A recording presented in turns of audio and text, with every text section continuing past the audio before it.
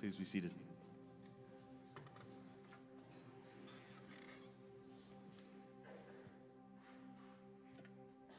We have been talking about prayer the last couple of weeks here, mostly how not to pray. Not all prayers are created equal, you know. And Jesus said that some prayers are not prayers at all. And some prayers are not rewarded by God at all. Think about that. And specifically, Jesus said, don't pray like a hypocrite and don't pray like a pagan. And then Jesus says, instead, do two things. Pray in secret and pray like a child. Pray in secret and pray like a child. To pray in secret means you and I, we get one-on-one with God, so that when we're in God's presence, there's no acting, there's no pretending, there's no performing, and that's when prayer gets real, and that's where the reward is. And then pray like a child would talk to their father. That's an important image. Openly and spontaneously and honestly and respectfully. So this is the way the Lord's Prayer begins. Next slide. Pray then this way, Jesus says, Our Father who is in heaven. Our Father. That's the invitation to pray. Pray, Jesus says, is as normal as a child wanting to talk to their father. So we're not praying to planet Earth. We're not praying to saints. We're not praying to angels. We're not praying to ourselves. We're not praying to others. We're not praying to Mother God or any other God. Jesus teaches us to pray to God the Father. And this is where prayer begins, as child and father. Now, I'm not able to talk to my father. My father died 25 years ago. And then 10 years before that, he had a massive stroke. He was paralyzed. His whole left side of his body was paralyzed. It's a wonder he survived. So really, the last meaningful, lengthy conversation I had with my dad was 35 years ago. It just leaves a big hole in my heart. So it was 1988. Cindy and I were in Pennsylvania. I was a youth pastor there.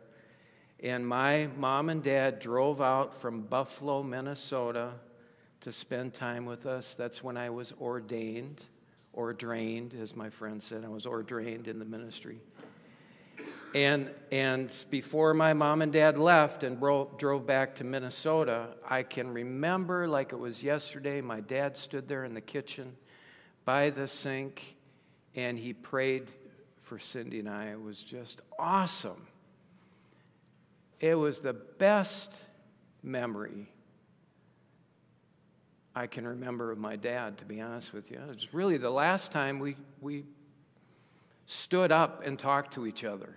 After that, it was a few visits to mom and dad at home. He was suffering. He was in the nursing home. So what a great time I had with my dad. But that was 35 years ago, and I have to say I miss being able to talk to my dad. But so prayer is meaningful to me because it helps fill that father-child void in my life. And some of you know what that's like. You just maybe need more prayer than others because you need to talk to your Father in heaven. And what a beautiful thing when a dad prays for their kids and when the kids pray for their dads. It's just as sweet as it gets. Thomas Watson, the Puritan pastor, said, God is the best father because he's perfect. He's all wise. He's all loving. He's rich. He reforms his children. He never abandons us, and he never dies. So here's the question of all questions when it comes to prayer. Do you have assurance this morning that God is your Father in heaven? Do you have assurance that you are his child? And Jesus said, nobody comes to the Father but through me. God becomes our Father when we come through Christ, when we believe and receive Christ. That's how we secure that father-child relationship. If you're saying, well, I'm not sure if God is my Father in heaven, then it's time to do this. Believe and receive Jesus as your Lord and Savior. Make that your first official prayer. God, be my heavenly Father. I need a heavenly Father. Come and be my heavenly Father. I want to be your child. John 1:12 promises this. All who receive him, all who believe in his name, he gave the right to be children of God. And that happens by faith. So if by faith you put your faith in Christ as your Savior, now you can have assurance you are a child of God. That opens up that relationship between you and your heavenly Father, and now your prayers will be heard and your prayers will be answered. And God will meet with you in prayer. So do that first.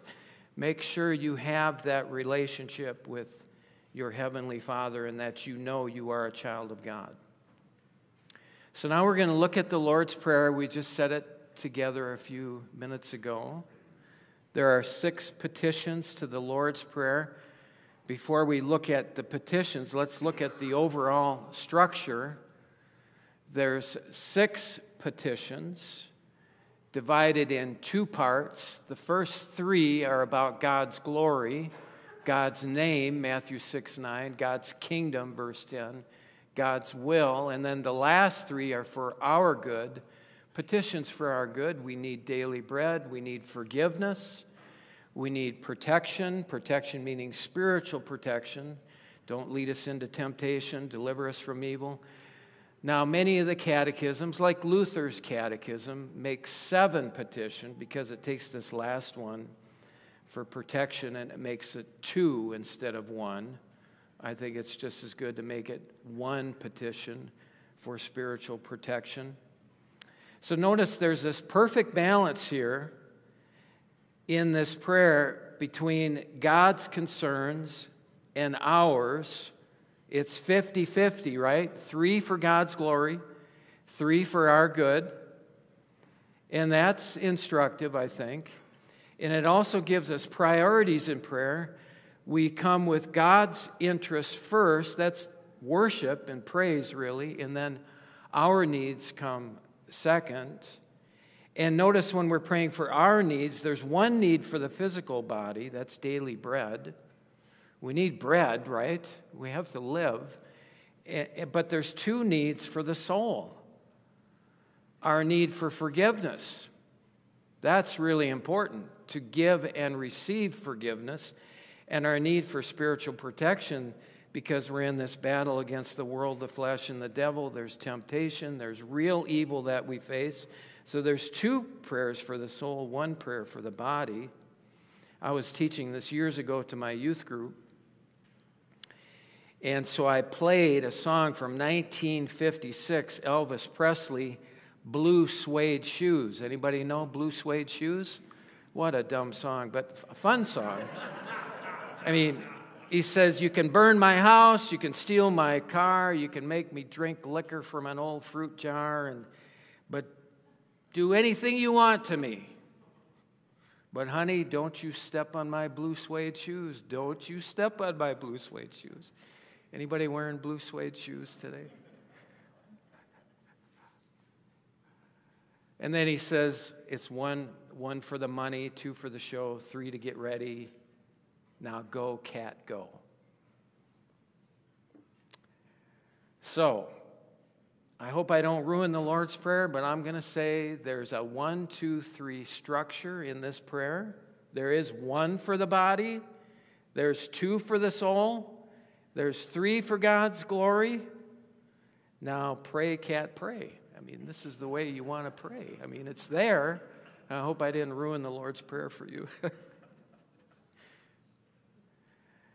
So if we pray according to this 1, 2, 3 pattern, maybe that all in itself will make our prayer lives more rewarding, because consider devoting half of your prayer time to praise and worship and for the glory of God. Just enjoy being with the Lord.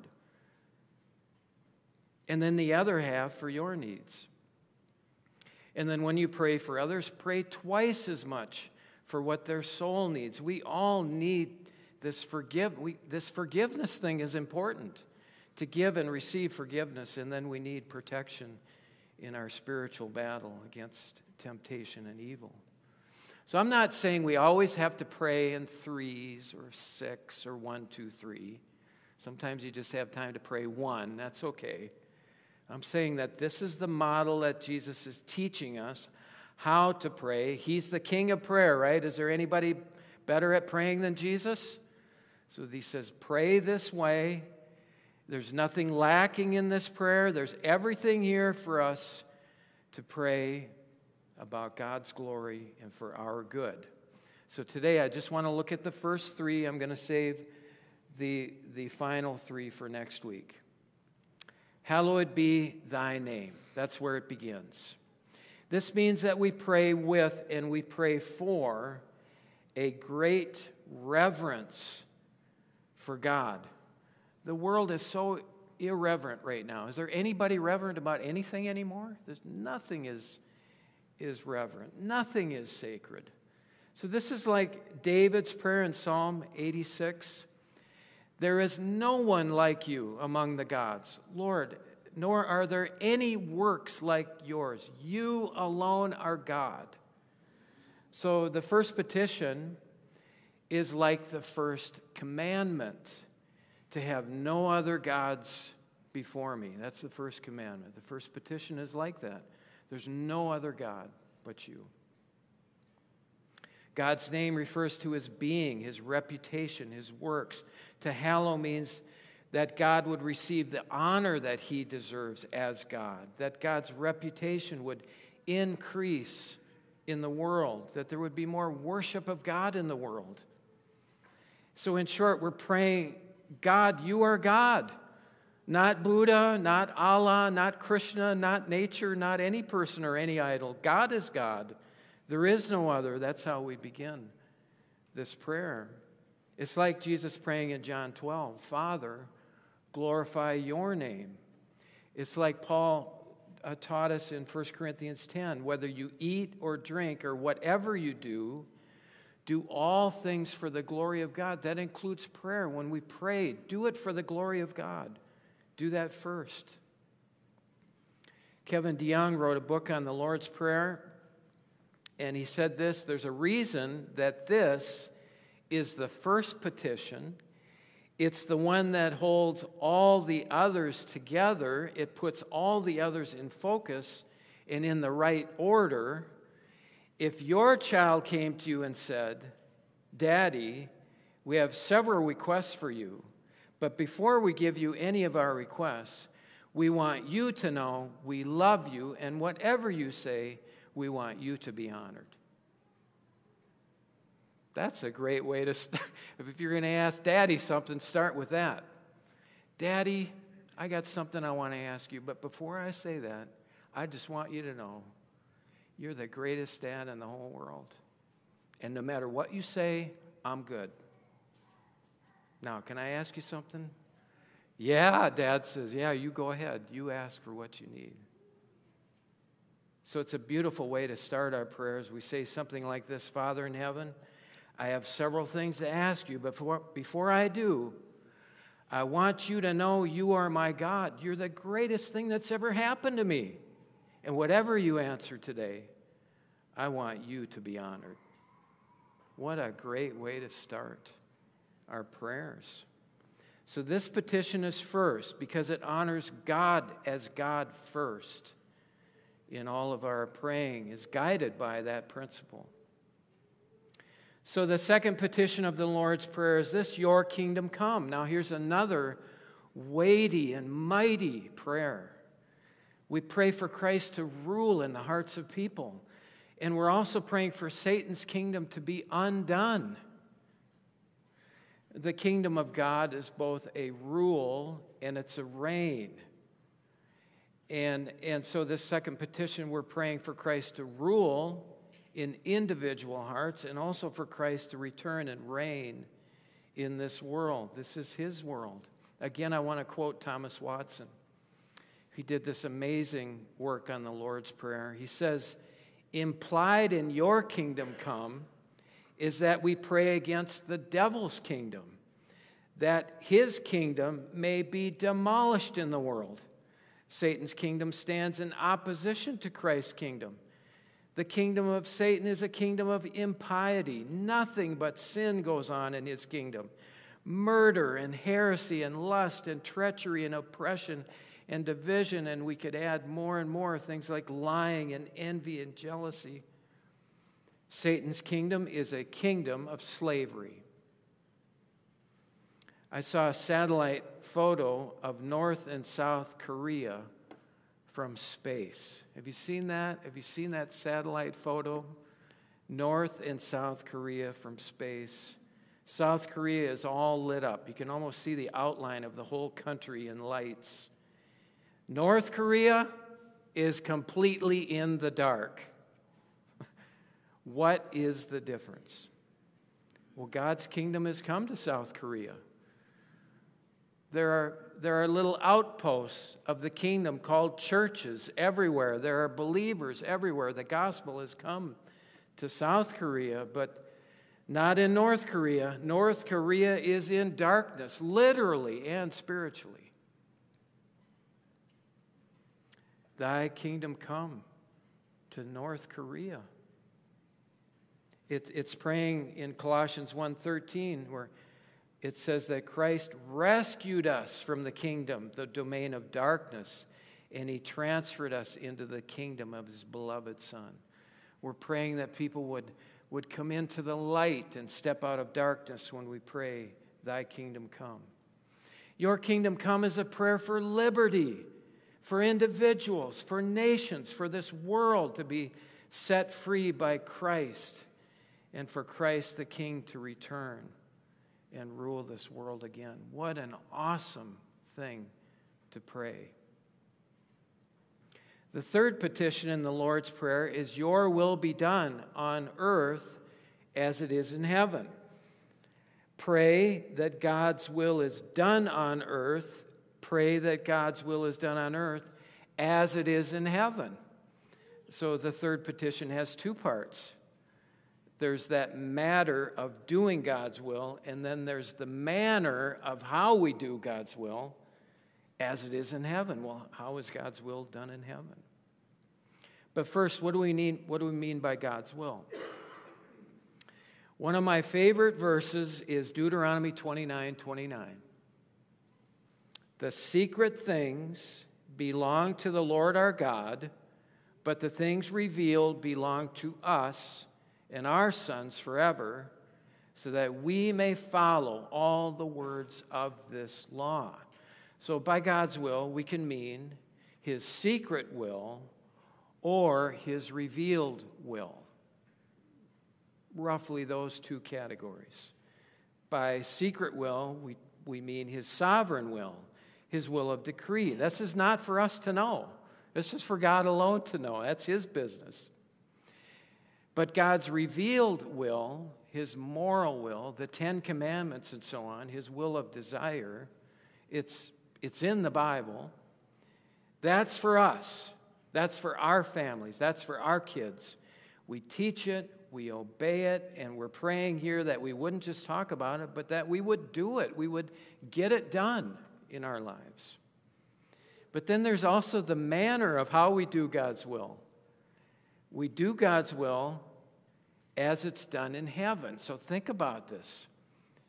How is God's will done in heaven? I mean, can you imagine any heavenly creature or angel dragging their feet or procrastinating in getting God's will done in heaven? Can you imagine that? I mean, you're never going to hear the angel Gabriel say to the Lord, I'm working on it. I mean, that just doesn't happen. I mean, when God speaks to the angels and sends them on an assignment, it gets done, right? There's no delay.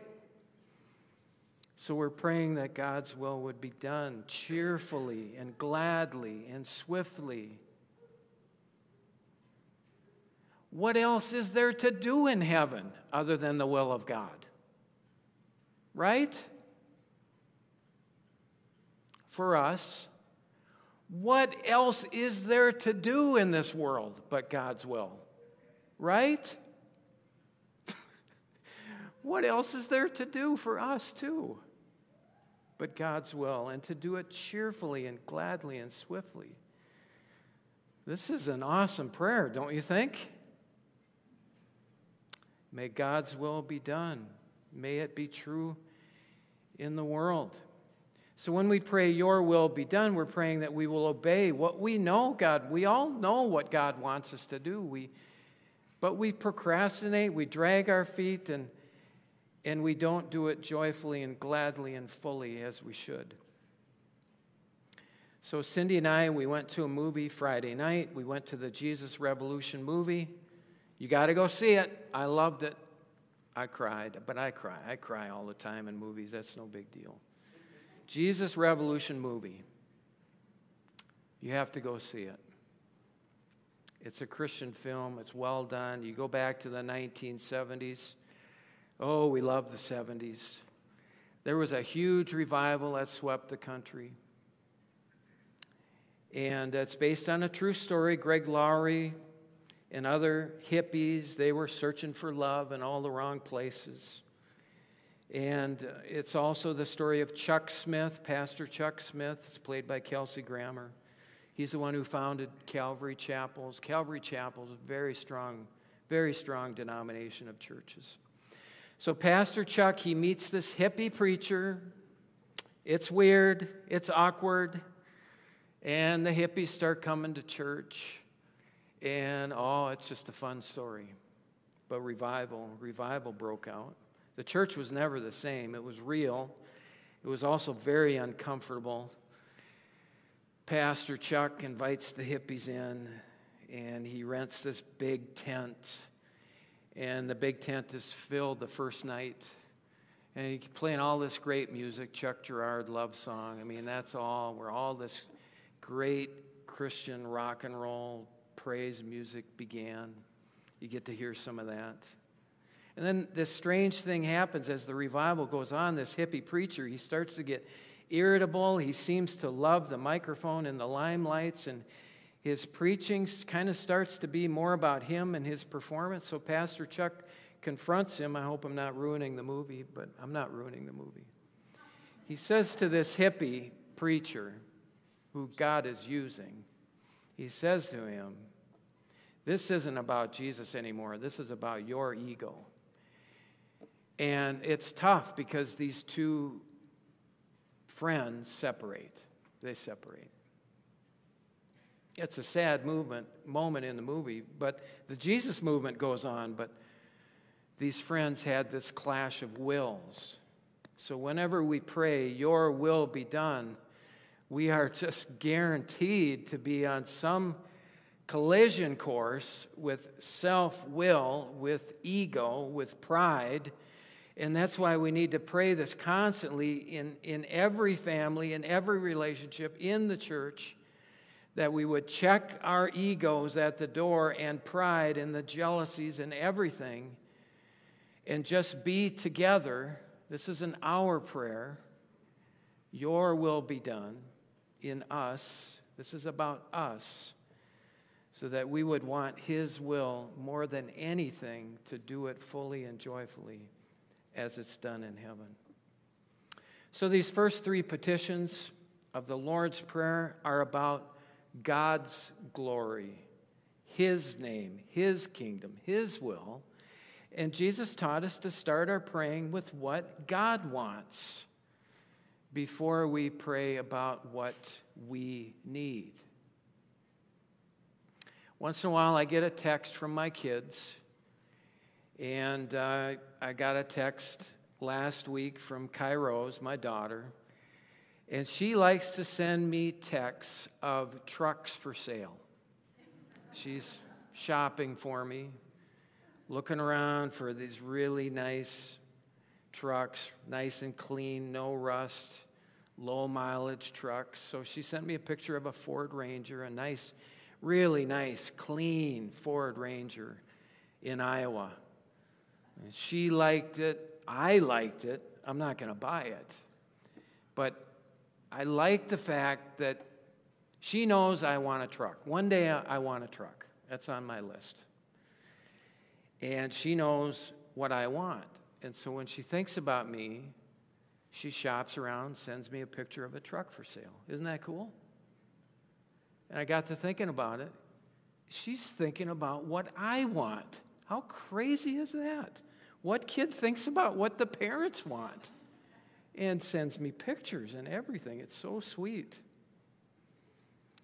So think about this. The Lord's Prayer begins like this. It begins with us thinking about what God wants. Is that beautiful? It's the best kind of praying. C.S. Lewis said this: prayer in the sense of petition, asking for things, is a small part of it. Confession and penitence are its threshold. Adoration, the sanctuary.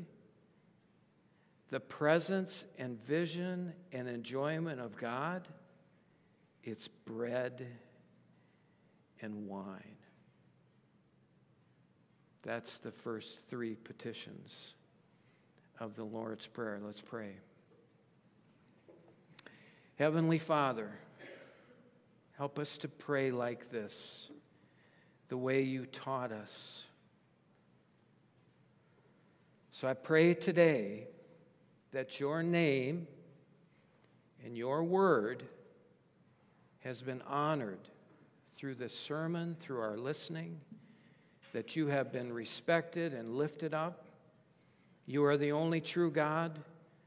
You're the only one who brings us the true word. We worship you alone, and we pray your kingdom would come. Come and rule our hearts this week. Help our hearts not to be so restless, but more content in you. And expand our obedience to you this week as individuals, as husband and wife, as families, as children and parents, as a church body. Increase our obedience. And may we not cling to any affection that it's not holy in your eyes. Give us holy and greater affections for your work and for what you want to see happen in this world. And God, drive this darkness out. We see it every day, how much this world needs the light of Christ. So help us, Lord, to share the good news of Jesus with someone this week and remind us every day of the good news of Jesus. Come, Lord Jesus, rule and reign in this world. This world is not going to be right until you come as our King. We are so lost without your leadership. And Jesus, until you come, help us to do your will, willingly and cheerfully and swiftly, even this day. In Jesus' name.